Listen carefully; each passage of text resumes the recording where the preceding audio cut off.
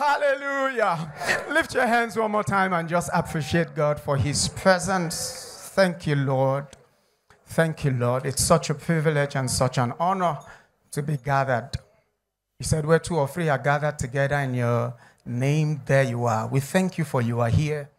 Thank you for you're here to speak to us, to reach us, to touch us. We thank you for our lives will not remain the same again. I ask that you cause the seed of your word to be planted in our hearts. Cause light from your word to shine in our hearts and on our path.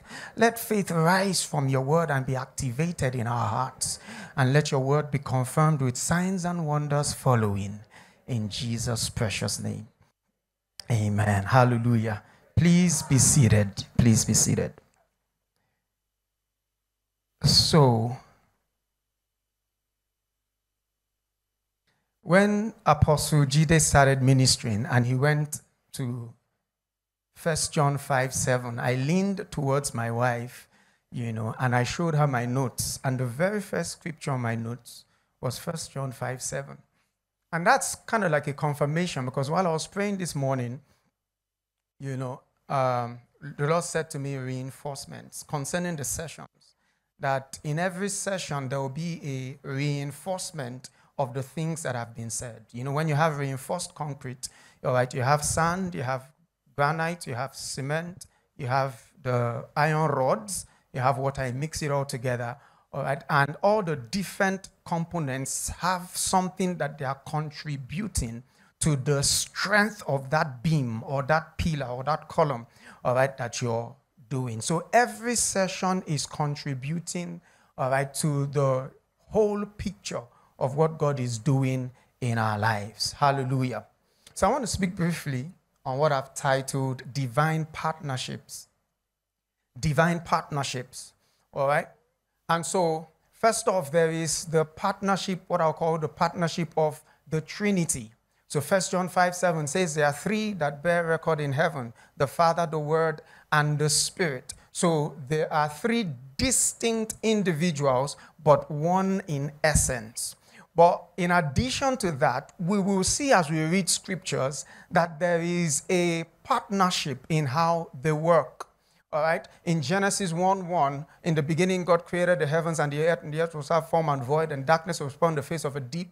And the Spirit of the Lord moved upon the face of the waters, and God said. All right, so we see the Word. Jesus is the Word. We see the Spirit of God moved upon the face of the waters, and we see the Father. The Trinity work together in verse 26. He said, let us make man in our image and after our likeness. We see the Trinity working together. So there's a divine partnership. In Acts 10:38, he said how God, the Father, anointed Jesus, the Son, with the Holy Ghost and with power. A divine partnership of the Trinity. Hallelujah. So that's one. Secondly, there is the partnership of the Spirit. And by that, I'm referring to that partnership between the Holy Spirit and the believer.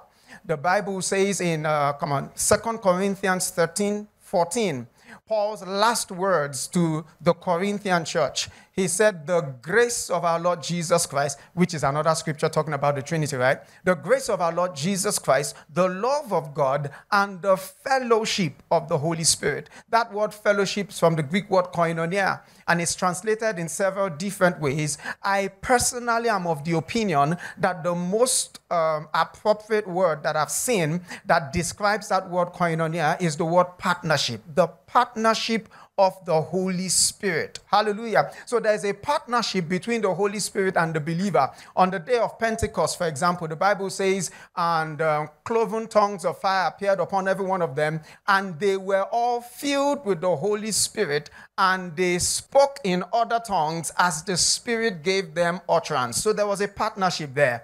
They were the ones doing the speaking, but the Holy Ghost was the one that gave the utterance. So the Holy Ghost could not have spoken by himself, and they could not have spoken by themselves. The Holy Ghost supplied the utterance, and they did the speaking. Every now and then, maybe you're ministering to someone and trying to get someone filled with the Holy Ghost, and the person is waiting for God to speak through them. It doesn't happen that way. You are the one, they were the ones that did the speaking. The Holy Ghost only provided the utterance. Are we seeing this? So there's a partnership of the Spirit. Acts 1:8, and you shall receive power after the Holy Ghost has come upon you, and you shall be witnesses unto me. All right, so the Holy Ghost working with the believer to carry out the plan and the agenda of God. And we can go scripture after scripture talking about that partnership that we share with the Spirit of God. Jesus said, it is expedient for you that I go, for if I do not go, the Comforter will not come. He said, when I go, I will pray the Father, John 14, and he will send you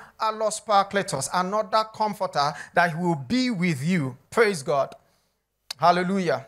I'll come back to talking about the partnership, I believe, of the Spirit. The third one is what I call the partnership of the saints. As believers, there's a partnership that we share in carrying out the plan and the agenda of God. The Bible says in Matthew 18:19, if two of you shall agree on earth, in fact, first of all, it says, where two or three are gathered in my name, there I am in the midst of them. That's another one. And it says, if two of you shall agree on earth as touching anything that they shall ask, it shall be done for them of my Father in heaven. So we come into a divine partnership in the place of prayer. This particular prayer here is called the prayer of agreement, where we come in agreement in the place of prayer. The Bible says in James 5, confess your faults one to another, pray one for another that you may be healed. There's a partnership where we're praying for one another. Hallelujah. Glory to God. The Bible says in Psalms 133, behold, how good and pleasant it is for brethren to dwell together in unity. It's like the dew of Hermon, Abby, that comes. It's like the precious ointment upon the head that ran down upon the bird, upon even Aaron's bird, that went down to the skirts of his garments. Next verse. As the dew of Hermon, and as the dew that descended upon the mountains of Zion. For there the Lord commanded the blessing, even life forevermore. Acts chapter 4 and verse 23. After they flogged Peter and, is it John? All right, the Bible says they went to their own company. And they said, 23, not 33. And being let go, they went to their own company and reported all that the chief priests and elders had said unto them. All right, and then it goes on to say they lifted their voices together and they prayed. And they asked that the Lord would grant them boldness, and all that. And the place where they were was shaking and the Spirit of God descended upon them. That's united prayer. We partner with one another to enforce the will of God. Hallelujah. So there's that level of divine partnerships. Glory to God. Now, in talking about redemption,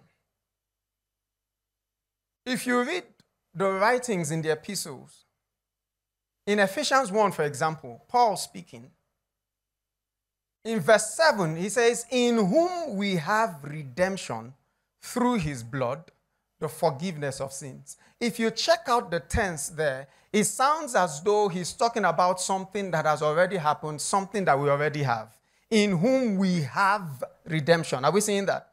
And then by the time you come to verse 14, give me verse 14, please. It says, which is the earnest of our inheritance until the redemption of the purchased possession unto the praise of his glory. And so this particular one, the tense here is sounding as though this redemption is something that is going to happen. Are we seeing that? All right, so verse 7 is sounding like we already have this redemption. Verse 14 is sounding like we're going to have this redemption. So where are we? Do we already have it or we're going to have it? It's actually both. And I think the words of E.W. Kenyon is what explains it best for me. He said there are two sides to our redemption. The legal side and the vital side. There are two sides to our redemption. The legal side and the vital side. The legal side is done, is finished, was completed in what Jesus did on the cross.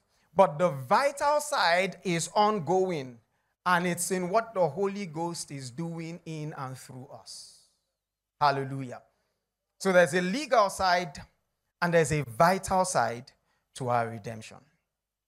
The legal side of our redemption is the purchasing part. You see, in every transaction, there are two things that happen. If you're doing a transaction, you're going to buy something and all that. There are two sides to that transaction. There is the purchasing part of the transaction, and there is the possessing part of the transaction. Now, in everyday, activities, most times those two parts are not clearly shown. So you just go and say, Madam, give me tom-tom. Collect money, you collect, and then you go. It's not clearly shown. But sometimes there are certain stores, for example, I don't know if you visited a store where you make payment for what you want to get, then you take your receipt and go somewhere else to collect what you paid for. So what that shop has done is separate the two sides of the transaction. They separated the purchasing part of the transaction from the possessing part of the transaction. So you go here to purchase, where you make payment for it, and then you come over here to possess, where you lay hold on that which you already paid for. Let me give another example. How many of you have bought something online before? It's usually clear in online transactions. All right, so you go online, you see a very beautiful pair of shoes, and say, I like this shoe, I like this shoe. All right, and so you order the shoe, and then you make payment for the shoe. At the point where you make payment for the shoe, you have already purchased it.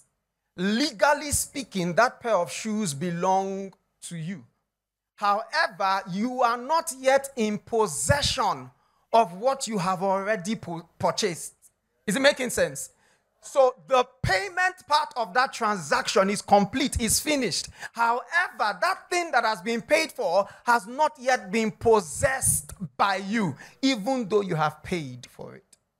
Are we seeing this?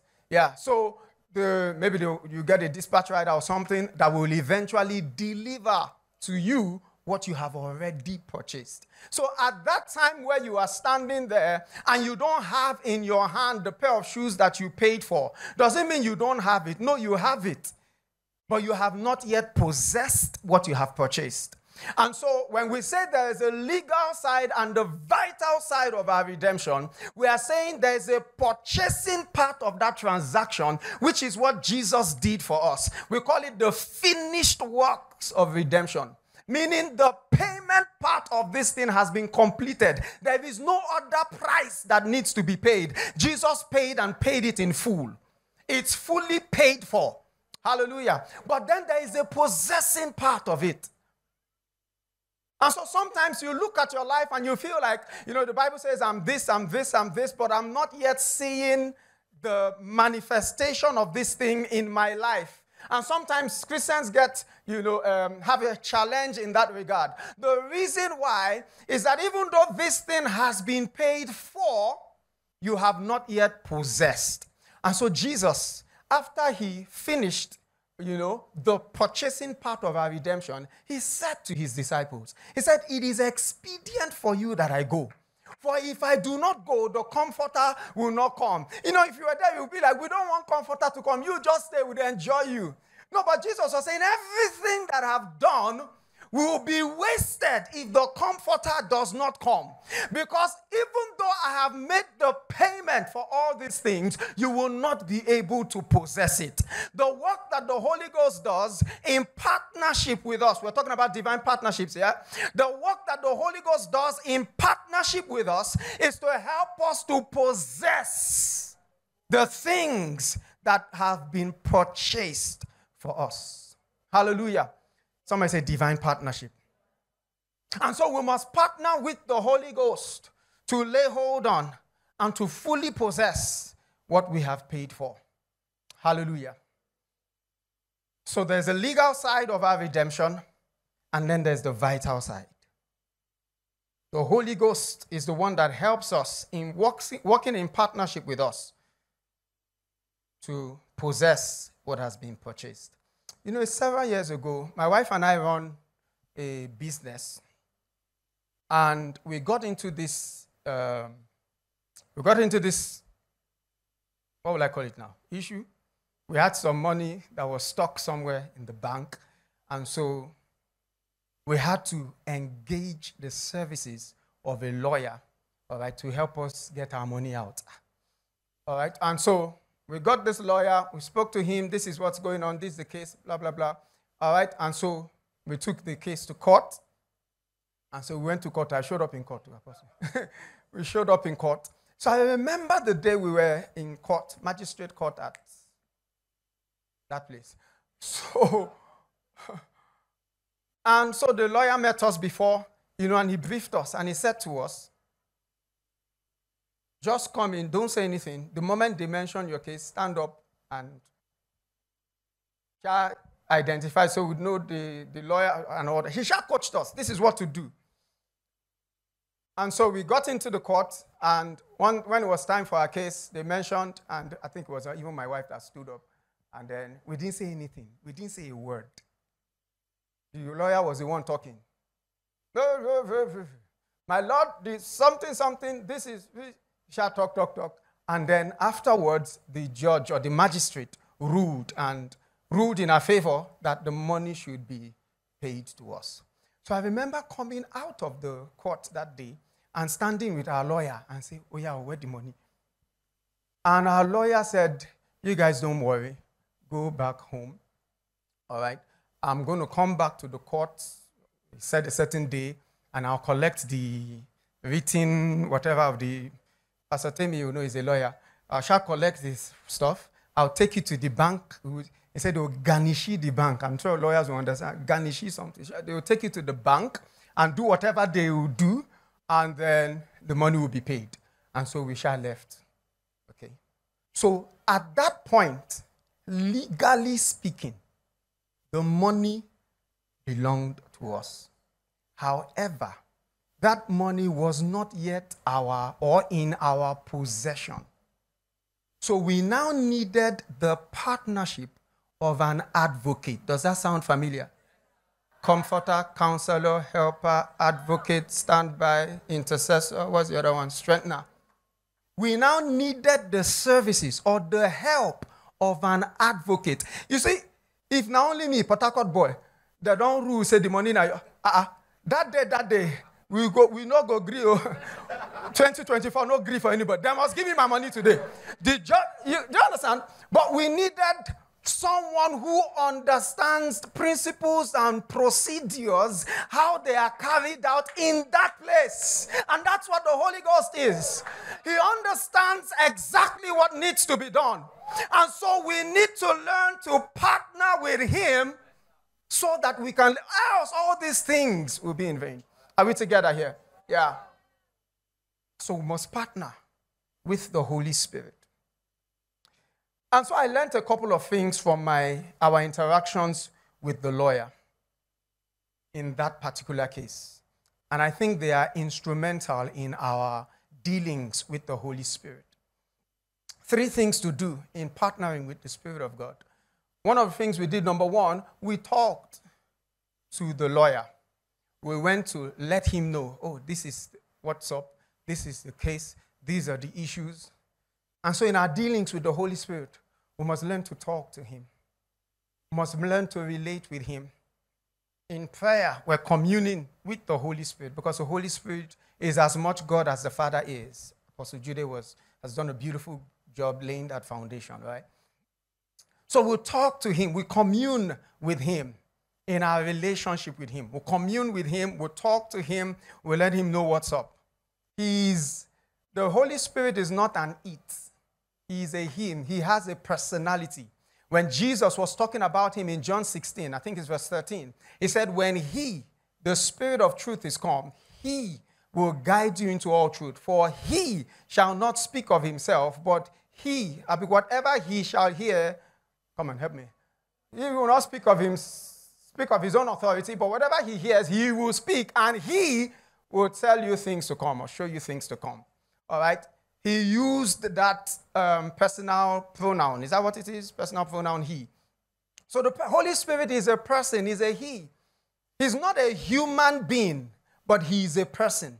That means you can relate with him. You can have a relationship with him. You can actually talk to him because he is a person. Are we making sense here? Yeah. So talk to him. Number 2, listen to him. Listen to him. So our lawyer told us this. Our lawyer told us that. And so we listened to him. Whatever it is he was saying, we listened. We paid attention to him. We didn't go, no. We listened to him. And then quickly, to add to that, number 3, we yielded to him. We did not argue with him. We did not say, no, I cannot wait. They must bring the money out. No. When our lawyer said to us, you don't worry, don't bother, go, I'll handle the rest. We allowed him to handle the rest. We did not interfere with him. We did not argue or struggle with him. We allowed him to do what he could do. Hallelujah. And we yielded to him. And so in our relationship or in our partnership with the Holy Spirit, we must learn that place of yieldedness. We must learn to yield to him. We must learn to allow him to play his own role, to carry out what he has come to do in our lives. Hallelujah. Allow him to lead. And so when we talk about partnerships, really, we need to also ask ourselves, what kind of partnership do we have with the Holy Spirit? So that word translated comforter is from the Greek word parakletos. And one of the translations, literal translations of that word, is one called alongside to help. One called alongside to help. And if you're not careful, you will think, this person just came to help me. You know, there are different levels of help. There is the help that you have at home that helps you with menial tasks. You know, is it Omodo that they call it? You know, the last time I tried speaking Yoruba at this conference, you were laughing at me. So if I'm not saying it right, tell me now. Don't wait till I go. You know, so there is that level of help. Okay? Yeah. But the Holy Spirit is not that kind of help that is that you are over, that is under you. No. The Holy Spirit, or our partnership with the Holy Spirit, he's not our junior partner. He's not our co-partner that we have 50-50. We have equal stakes. So we will say like this, he will say like that. No, he's not our co-partner. He's our senior partner. I think it was David Yongicho that has a book, Holy Spirit, My Senior Partner. He's our senior partner. And so we yield to him. Whatever he says is law. So the way to maximize our partnership is to, number one, understand that this person is not our partner in that we are on the same level. Understand that this person is our partner. He's our senior partner. And the way we maximize this partnership is by yielding to him. Yield to the Holy Spirit. Hallelujah. Allow him to do in you and for you what only he can. You know, I was listening to a message, I think it was Terry Savelle Foy, that shared this story. She said they were, I think it was one of these reality TV shows where they will cook, all right, and the best chef or something will win. And she said in this particular one, at the finals, they will bring a renowned chef, all right, to come and assist the finalists, okay? And so you now work with that renowned chef to prepare your final, meal. And then they will judge that to know whether you won. And so this person is not, this renowned chef that is coming, is not the one in the competition. The person was just called alongside to help. Do you get? And so she said this particular lady had this, renowned chef, there to assist her. And so they said, you are supposed to prepare so, and this one and that one. And so the chef was standing there. I'm like, so how can I help you? And she said, the lady said, just help me dice the vegetables. True story. That's how everybody, how can you have this kind of person with you in this competition? And you are saying, just help me dice the vegetables. I'll take care of the rest. She said, the person sharing this story, I didn't watch it. Someone was sharing this story. He said, even the renowned chef looked surprised. Is that what you really want me to do? She said, yeah, okay. And so all she did was help her dice the vegetables, did whatever, and hallelujah. And of course, the lady lost the competition because she had help that she didn't know how to maximize. Do we have help that we are not maximizing because we have not learned to submit to his leadership? Do we have help that we're not maximizing, we're not making the most of, because we're not submitting to his leadership and to his lordship in our lives. Hallelujah. The Holy Spirit is our helper. The Holy Spirit is our partner. He's here to help us to maximize the life that God has called us to live. Now, in project management, there is an aspect of project management called stakeholder management. All right, and one of the things you do in stakeholder management is identify stakeholders. Identify all stakeholders. So if you're doing a project, okay, and all that, you want to identify all the different stakeholders, all the people that this project is going to impact in one way or the other. And so when we're talking about the help or the partnership of the Holy Spirit, we must also recognize that whilst it is true that, he is here to make the vital side of our redemption a reality, we must realize that we are not the only stakeholders in what's going on here.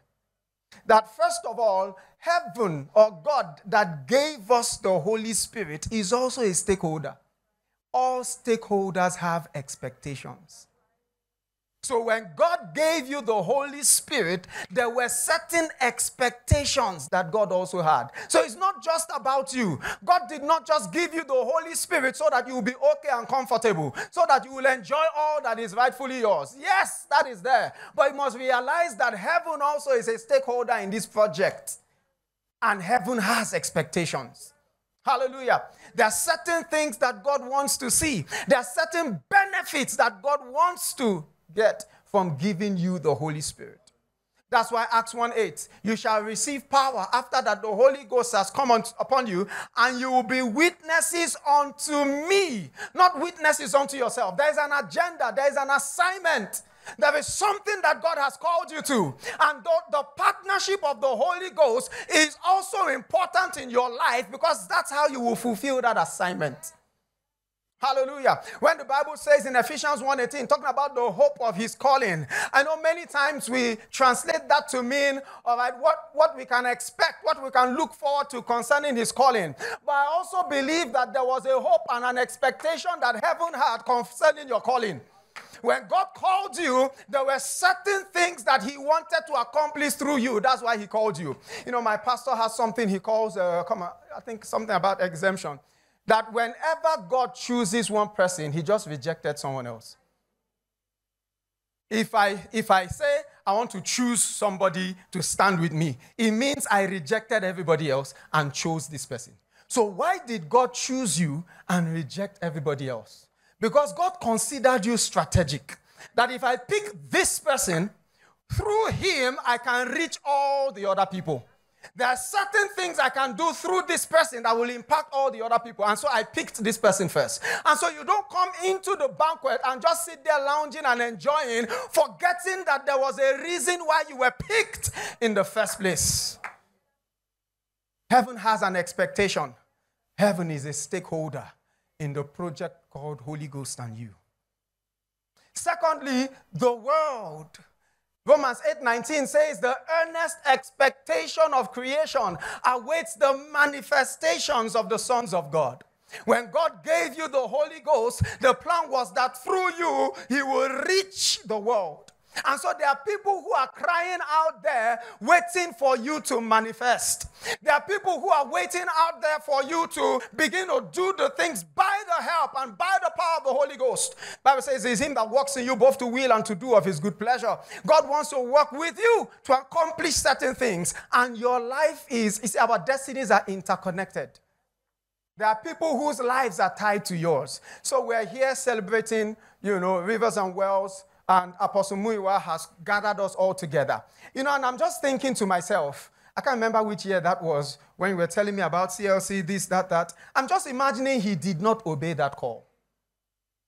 Just imagine that he did not yield to that instruction that the Holy Ghost was doing. We will all not be here.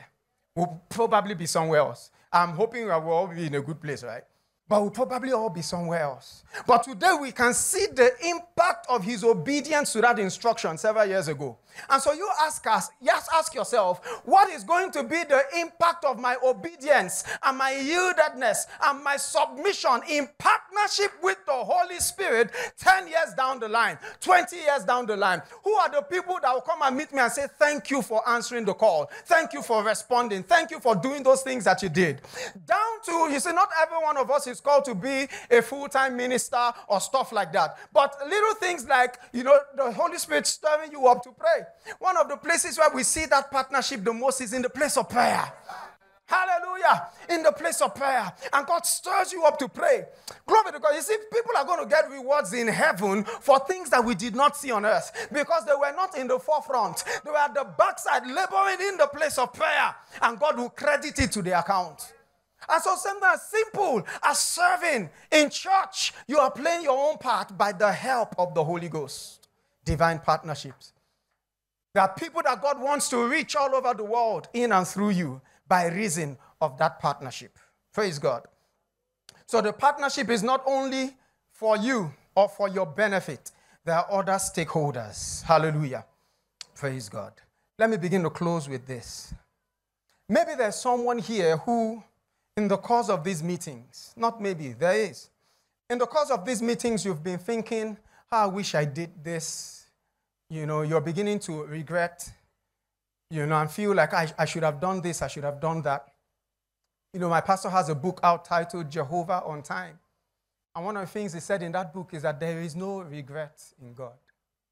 There is no surprise in God. There is no failure in God. Hallelujah. God is always on time. Glory to God. You see, God knows how to align place and time and people and events to come to a beautiful ending. If you look at the life of Jacob, we see this repeatedly in Scripture. If you look at the life of Joseph, sorry, not Jacob. Joseph started his journey, had a dream, and God said, this thing will bow to you and all that. And then for the next 13 or 17 years, it looked like it was the opposite direction that his life was going. But God still had a plan, and God had not given up on that dream. Hallelujah. In fact, the most beautiful part of that whole story to me was when he interpreted the dream of the baker and the butler. And he said to the butler, when you get back there, please remember me. And the guy got there, and it seems as if selective amnesia just hit him. The guy forgot totally. But now I think about it. If he had remembered immediately he got out, and he said there is one Joseph in the prison, that story would not have ended as beautifully as it ended. And so while Joseph might have been feeling bad that, this guy forgot about me, God was waiting. Hallelujah. God was waiting. He said, hold on. We need 2 more years to to put all the other pieces of the puzzle together so that he will sleep one night as a prisoner and the next night he is Prime Minister of Egypt. God knows how to align situations and circumstances to bring you. You see, the Bible says of God, a day with the Lord is as 1,000 years, and 1,000 years is as a day. So there's no difference. 1 day, 1,000 years, there's no difference with God. He can collapse time, he can expand it. Hallelujah. Yes, he can. So you are not disadvantaged. If you feel like, you're a bit backward, you're not disadvantaged. I'll tell you what you need to focus on. You're not. We see another beautiful one I like in the book of, is it 1 Kings? The story of the Shunammite woman. I think it's chapter 4. She saw the prophet and said, let's prepare a room. Said to her husband, I perceive that this man is a man of God. Let's prepare an upper room for him, and all that. And she now had a son. Remember the story? The prophet gave a word. She had a son. After a while, the son died. The prophet brought the son back to life. And it looked like the story ended there. And then we enter chapter 8. And the Bible says Gehazi was now having a conversation with the king. Now, in chapter 8, he opens by saying the prophet said to her, there's a famine coming in the land. And said, take your family away and all that. And so the woman went away. By the time she came back to come and, where all my property where I leave behind? And so Gehazi was now having a conversation with the king. And he was saying to the king, talking about the things that Elisha did in his ministry. And he was now saying to the king, in fact, there was a woman whose son was dead, and the prophet raised the son back to life. You know, in my movie mind, I imagine that the king was saying, Gehazi, you don't lie. Gehazi, oh, king live forever. And I told her, the woman Pekin die. But the prophet raised the Pekin back to life. King said, as they were having that back and forth, somebody say perfect timing. As they were having that back and forth, this same woman shows up. And Gehazi said, oh, king, live forever. Now the woman be this. Now Pekin be this. And so the king said, what even brought you here in the first place? Say, my property. He said, restore. Give me that verse.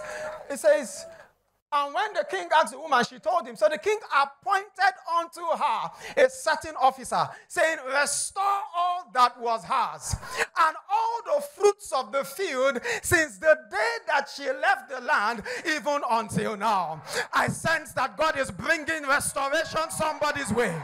In the name of the Lord Jesus, God is bringing restoration with compensation. In the name of the Lord Jesus, I came to announce to you, you are not disadvantaged in any way. God can restore in one move everything that you have lost and then some. In the name of the Lord Jesus, there's nothing that he cannot do. He can align time and space and events and just bring it all together in a beautiful crescendo. There's nothing that he cannot do. Hallelujah. There's nothing. He can turn that situation around. You know, the amount of precision. How is it that it was at that exact time that the woman shows up? Let me tell this other one. You know, the Bible tells of how that the stars led the wise men to Jesus. Has it occurred to you that it takes at least 4.3 years for the light of a star to travel to the earth? Between 4.3 and 300 years. So if you look at the sky and see the light coming from a star, that light did not just start. That light started shining 4.3 years ago, at least. So when it says the star led those wise men to Jesus, it's not that day as Jesus was born that star started shining. That means at least 4.3 years earlier, that star started shining and started moving. The precision that would have required is mind-boggling to me. But we're talking about a God. Hallelujah. Who is that big?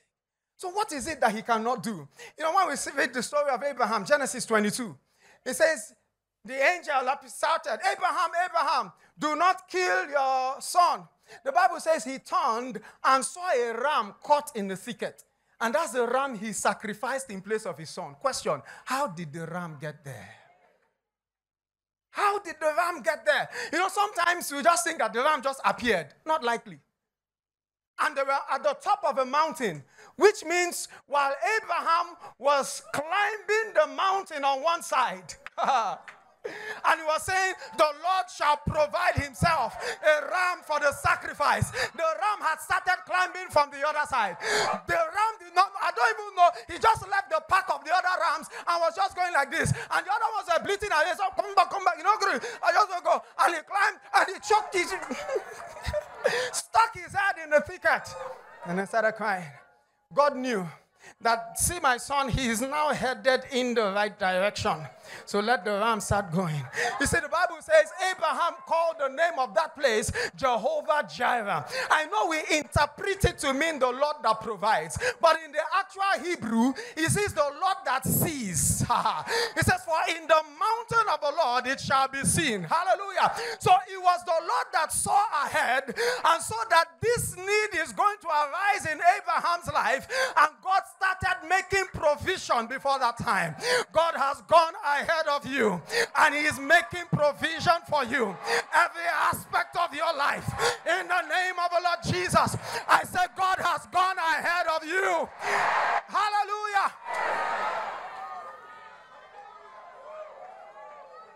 So there's nothing that he cannot do. But what's a clincher? Ephesians 1:11 says of God, he works all things according to the counsel of his will. Everything that God does, he does in line with his will. Meaning, if God is even involved in any way in something that is going on, it is in line with his will. And so if you want to bring God's involvement in your matter, you must align it with his will.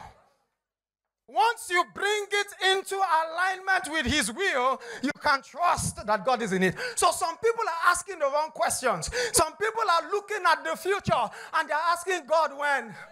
God, when? When will I get married? God, when? When will this ministry take off? God, when? Other people are looking at the past and they're asking God, why? God, why did this happen to me? God, why didn't this happen to me? The question you should be asking is, God, what? God, what is it that I'm supposed to be doing? Hallelujah. What is it that I'm supposed to be involving myself with right now? Because I know that with you, you can turn this situation around overnight. I just need to be in alignment with your will. I just need to be in the center of your will, and you will turn it around. Hallelujah. So God, what is it? And as he begins to reveal it to you, you yield to him. You yield to him. You yield to him. You surrender to him. You surrender to the Lordship of the Spirit. You surrender to the Lordship of the Spirit. Lift your hands to him. Just begin to pray. Say yes. Say yes to the Holy Spirit. Say yes to the Lordship of the Holy Spirit. Say yes to the Lordship of the Holy Spirit. Say yes. Wherever you lead me, I will go. Yes. Yes. I surrender it all. Yes. I turn it all over. Yes, it all belongs to you. Is that your prayer this morning? Right where you are, pray. Say, Lord, yes, yes. I say yes to you. I say yes to your will. I say yes. I say yes. I say yes to your Lordship. You are my senior partner, Holy Spirit. Yes, I turn it all over. Come on, say yes, say yes. Ha, ha, ha, ha, ha. If you only knew what was on the other side of your obedience, you would say yes. You would say yes. Eye has not seen, nor ear heard, neither have entered into the heart of man the things that God has prepared for those who love him. Yes, I turn it all over. Yes, it all belongs to you. And so, Heavenly Father, we give you thanks and we give you praise. Thank you for what you're doing. Thank you for realignment. Realignment in the lives of people. Realignment with the center of your will. In the name of Jesus, thank you for clarity is coming. Thank you for direction is coming. Thank you for strength is released. Strength to obey. Strength to do what you're telling your people to do. In this holy convocation, thank you for strength is released. Thank you for activations. Activations of graces. As people yield, activations of graces, of ministries, of callings in the lives of your people. Lord, we surrender all to you. We always will. We always do. Let your will be done in us. In Jesus' matchless name.